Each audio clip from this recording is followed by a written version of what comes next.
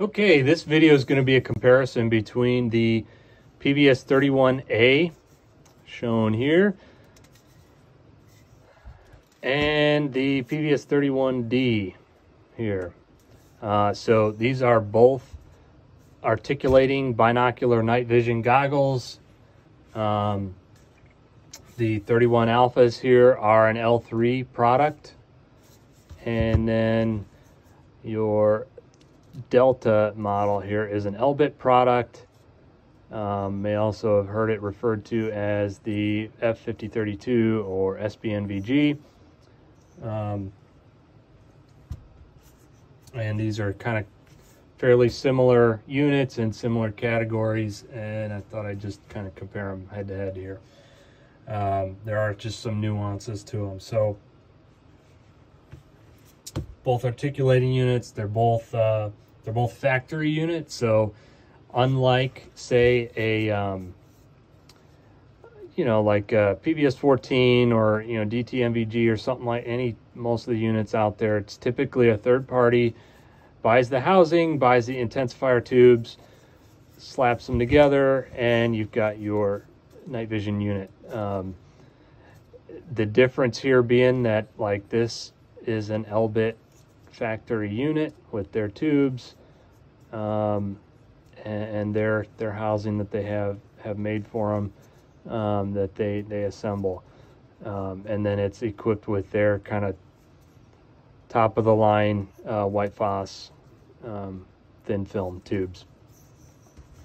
Then same thing with L3 here with the Alphas. It's their unit, their housing, their tubes, their filmless tubes with this unit here. As far as I know, not really like a way to get just the housing on either of these and put them together. They both are powered by AA's, either on board, or they both have battery packs which carry 4 AA batteries. They're both proprietary to either unit.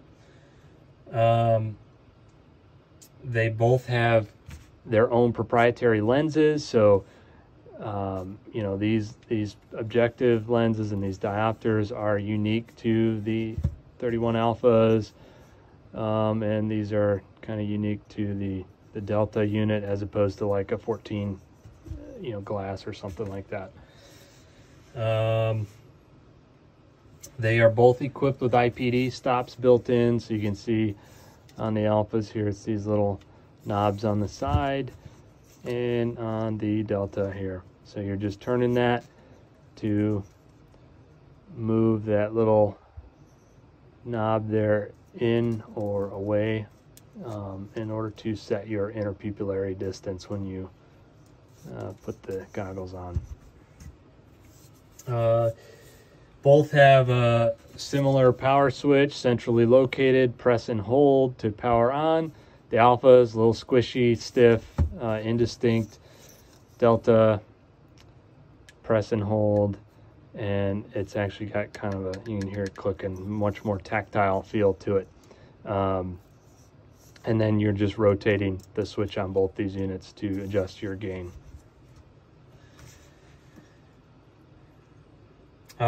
So those are kind of the main similarities between these guys. One of your biggest differences on the Alpha model, there's no auto shutoff on the individual pod. So say you want to roll one eye up, this pod is going to stay powered on and shine on your helmet. If you wanted to roll both up and look underneath the unit, they stay powered on. You're only getting this thing to power off if you flip the whole thing up over your head, which is interesting. And then on the Delta here, it's individually controlled, so you could be running your left eye down, roll this guy up, it'll go into a standby mode, and then power back on when you roll it back down. Same thing if you roll both sides up or rotate the whole unit up. Another difference here, Alphas have a fixed diopter, so if you see this is marked here, so if that's not working with your eyes, you've got to change out that diopter lens on there.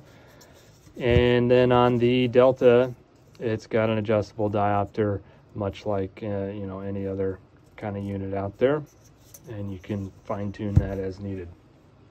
Another difference here on our Alphas, you can just tell looking at this thing, it's fairly streamlined, and there's not a lot of bonus features. So no onboard illuminator, as opposed to our Deltas here. We've got an onboard LED based illuminator. Now it's nothing to write home about. It's similar, I would say, in performance to a 14. It's, you know, kind of useless, but it's there. Bright light sensor. So the Deltas have this kind of unique sensor on here that is intended to detect light, you know, a large amount of light, and after a period of time automatically shut the goggle off in order to keep you from nuking the tubes. Say if you like you know, walk indoors, turn the lights on, and forget about it that they're powered on. Kind of a unique feature. You know, that can be manually disabled through a series of rotating the power switch and tapping. Just little things. So your battery compartment is center line as well on these. You've got kind of this nice big knob right on the front here for the Alphas, but it's like a really fine thread, so you're spinning kind of a while to get it on there. And then it's got this little rubber tether that like wants to bind as you're threading that back on, which is just a little annoying. The Delta, much more coarse threads, and it'll like come right off of there, and a wire tether on that.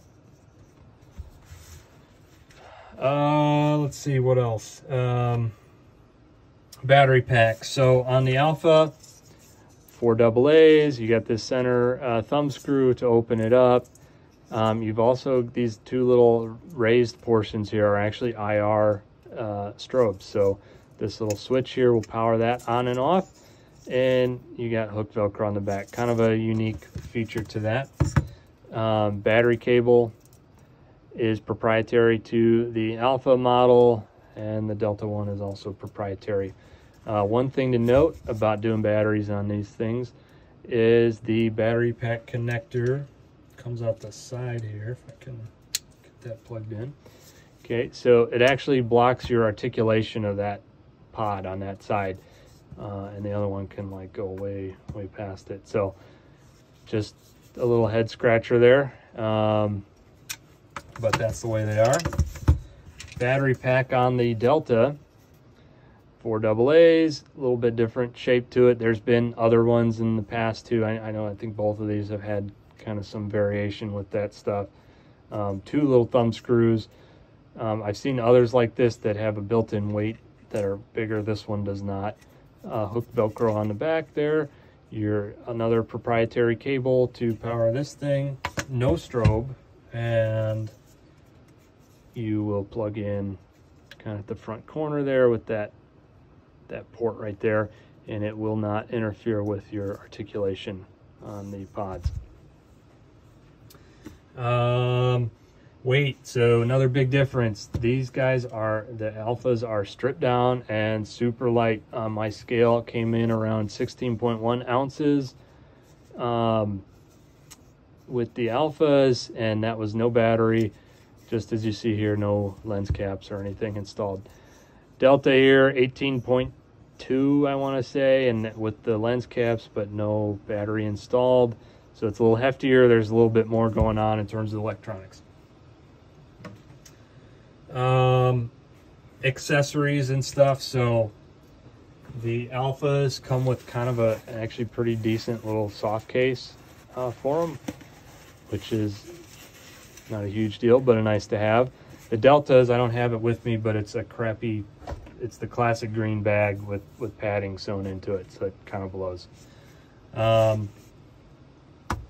Other just little things about them. So articulation is greater on the Alphas. So we demonstrate here on a G24. I can, if the battery cable's not attached, I can kind of roll these back a little bit closer to my helmet, which is kind of nice just to have it not hanging so far out there, as compared to the Delta, which actually interferes with the Ipd knobs on there and keeps it kind of more straight. So, you know, again, not a huge thing, but it just feels like when you're wearing it, like it's way out there, and it's just kind of a little weird.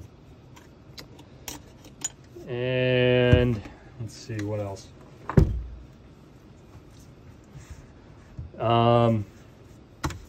Kind of just overall my opinion on that stuff. Like, I think the auto shutoff feature being lacking on the Alphas is a little bit annoying.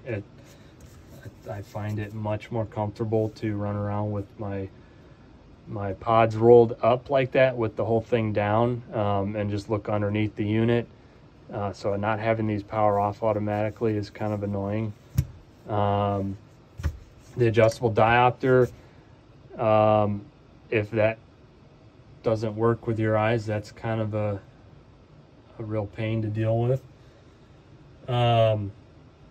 But at the same time, like, these things are way lighter. You know, you skim a few features and you get a much lighter unit. That 2 ounces makes quite a difference. It's also nice that the Alphas come in a nice bag, and they include the battery pack, which the Deltas do not include that. Price is also different, so that kind of evens out in the end. But you know, that is another thing to keep in mind. And just in general, I would say that probably because these are so light, just handling the Alphas and looking at them, you're kind of like, are these airsoft knockoffs? What's the deal? You've got like Phillips head, you know, screws and stuff, which is a little bit weird. The Deltas just feel heftier. That hinge looks a lot kind of heftier. That rotation there is a lot stiffer. You know, just some overall differences with that. But yeah, that's pretty much your rundown on the differences between the 31 Alpha and the 31 Delta.